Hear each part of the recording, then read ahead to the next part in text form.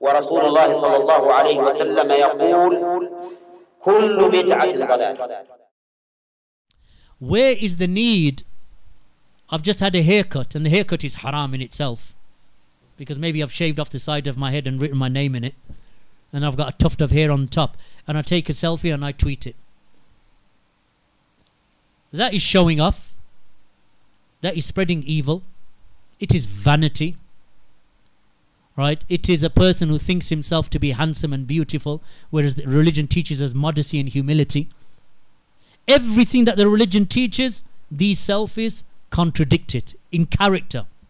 Never mind it being haram in itself anyway, because it serves no purpose except boasting and showing off. If you see a student of knowledge doing that, if he made a mistake and he says, oh, I didn't know the ruling and may Allah forgive me, no problem. Because people can be, of different levels and understandings, and when they realize, they stop. But let's say a student of knowledge every week is doing that. That person, don't take knowledge from him.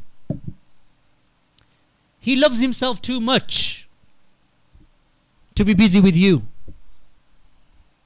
Right? He's sitting there drinking coffee. Here's me and my mates, and he's got his arms around his mates and drinking coffee, big grins on their faces, and he's got his new trainers on, so he wants to show his, I don't know what you call them, Nike Airs or whatever, Air Force Ones or whatever he's wearing.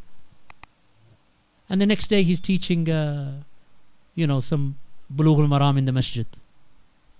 He's not worthy of taking knowledge from. Why? Because this person is vain.